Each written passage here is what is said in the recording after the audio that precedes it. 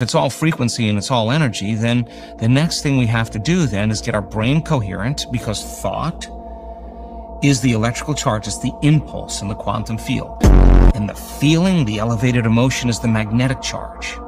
If you take a thought and a feeling, an image and an emotion, a vision of the future with a coherent brain and a coherent heart, you got a whole new Wi-Fi signal. Now you're broadcasting new information into the field and you're connected to this field. Keep changing the information in the field, you're going to change the destiny of your experience and matter.